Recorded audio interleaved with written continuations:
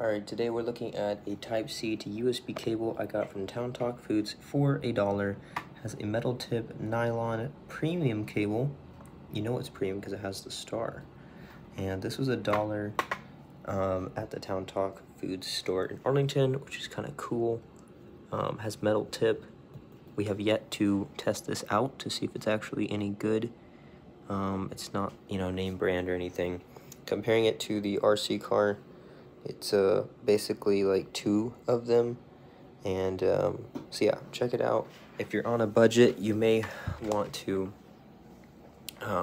get this because it's really cheap, and maybe you could put it in somebody's stockings for Christmas as a gift or something. So yeah, check it out. Thanks for watching.